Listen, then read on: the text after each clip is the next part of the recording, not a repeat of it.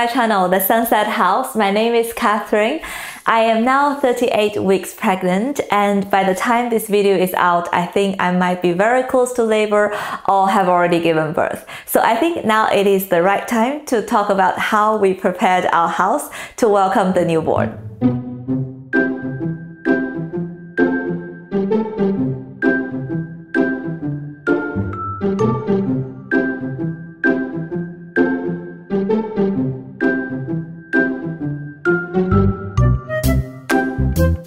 Time really flies, and now it's almost the end of my pregnancy journey.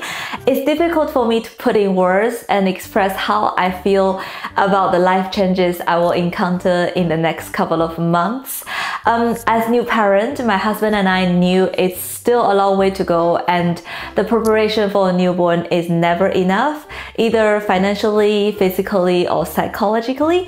However, I still decided to share my personal experience on how we prepped our place to welcome our first child as a first-time parent. Hopefully, the excitement as new parents will bring joy and happiness to all of you.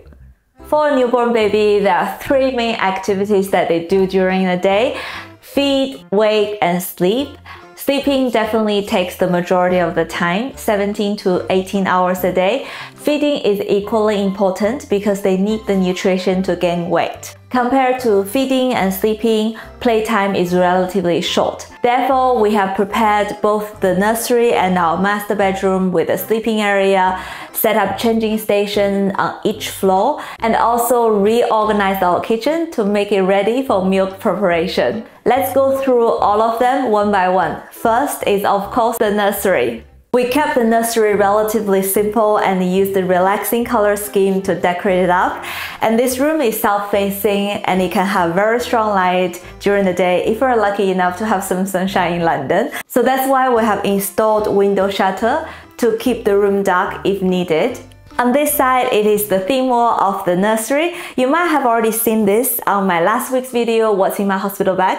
I also put a link right here. Go and have a look if you're interested. I've chosen the animal pattern as the wallpaper because I guess kids love animals, and my husband and I love safaris as well. So we decided to bring a little bit of the nature back home. Here is one of the two sleeping areas that we have set up in this house. Later on, we'll have a proper baby bed, which can be converted to a toddler bed later when needed. But now I think the pram carry cot will do the job. This one is from a brand called Inglesina, an Italian brand. Actually, we got this one gifted by one of our family members who don't need it anymore. Lucky us. The cot of this brand is very generous. It's larger than most of the cot that you can find on the market. It can sleep a baby up to 6 months old, so I think I will try to use this one during the day to put her to sleep. The purpose is really to familiarize herself with her own room, so hopefully in a couple of months time, when we need to transfer her from our bedroom down to her own room, she'll be less fussy, but who knows. For the nursing station, I didn't go for a rocking chair. Instead, I bought this sofa bed from made.com.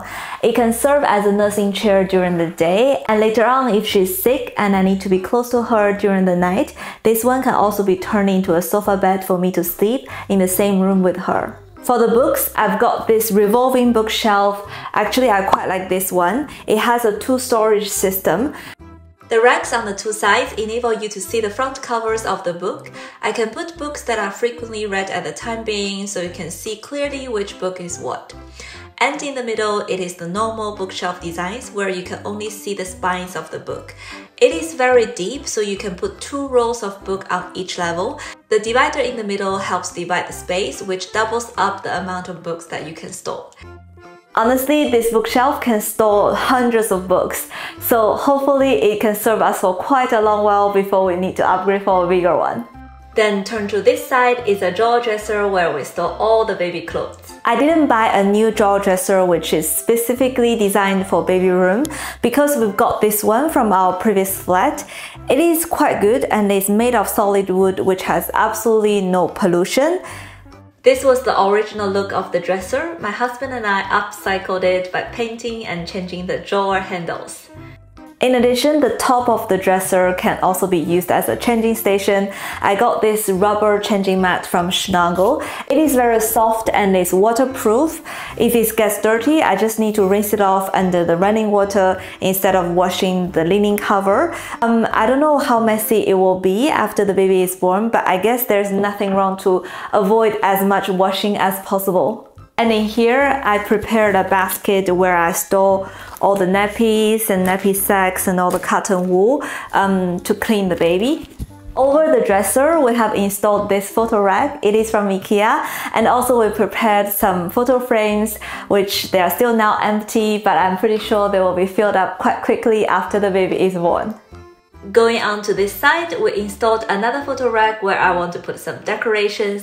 Then I realized we can also put the baby monitor in here as well. The height happens to work perfectly with a cot position. This baby monitor is from Motorola. Actually, it is the one that we once bought for our family member, and they now gifted it back to us after they finished using it. How amazing is that? It helps us to save money and also reduce the pollution to the environment. Alright, that's a wrap for the nursery. I don't think she'll spend a lot of time in here because for the first 6 months, it is suggested by the hospital and Public Health England that the baby should sleep in the same room as their caregiver, but in a separate bed. So the second sleeping area that we have set up is, of course, our master bedroom. Let's go! We'll use this Next to Me crib by Chicco. This one is kindly offered by one of our friends again. We read online that some parents have complained about the hardness of the mattress, so we have tried to soften it by adding some very thin duvet in here and then wrap it around with fitted beddings to make it tight, and also the beddings will not move easily. Now it feels definitely softer than the original mattress. However, I don't want to make the mattress too fluffy or soft, otherwise it will increase the risk of SIDS, sudden infant death syndrome. I guess no parent wants that. I think we'll start with this setup and see how it goes. And of course, I'll need to have a simple changing station for the night to change the baby. So that's why I've got this travel changing mat here. I'll put it either on the bed or on the countertop right here to change the baby. And also I prepared more nappies for the convenience. I don't know yet, I probably will figure out a better routine after the baby is here. Okay, that's everything for now for the master bedroom. Now let's go downstairs to see what's been set up in the living room. We got offered a Sleepyhead from our friend, so we think why not just put it on the ground floor for supervised lounging during the day. This is our living room. Under the window, I made some bespoke storage furniture. It also serves as a sitting bench when we have friends around. Compared to the sofa, this bench is definitely more solid and stable, so I just put the Sleepyhead here to test it out. However, we all have to be very careful with the safety warning on this product. It is not suggested to use as a crib or bed because of the risk of SIDS. I guess it is due to the raised edge on both sides, so the use has to be always supervised by caregivers or parents. However, it is indeed a very good tool to free up your hand during the day, and in the meanwhile, it will make the baby very comfy inside it. One of our friends who also live in multi-level houses gave us a very good tip about changing station. She said you might want to set up another changing station on the ground floor because that's where adults spend most of their time at during the day. So I bought another changing mat. This one is a foam one with a UPVC cover, and similar to the rubber one I got in the nursery, it can be easily wiped off if it gets dirty. And of course, on the drawers down below, I got more nappies.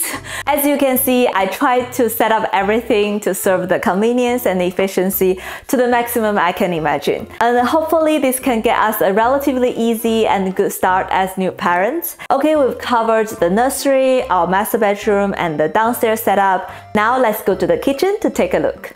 I want to breastfeed, so in theory, I shouldn't be needing any bottles or formula-related products. However, who knows how things will work out. Therefore, the other day, I reorganized our kitchen and spared some room for bottles, sterilizer, and other gadgets.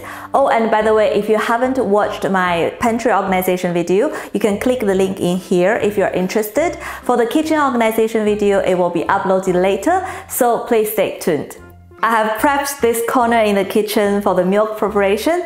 Here I've got a baby formula kettle with built-in thermostat. It helps to keep the boiled water at a desired temperature up to 24 hours, which means in the middle of the night, I don't need to wait for the boiling water to cool down before I prepare for the milk.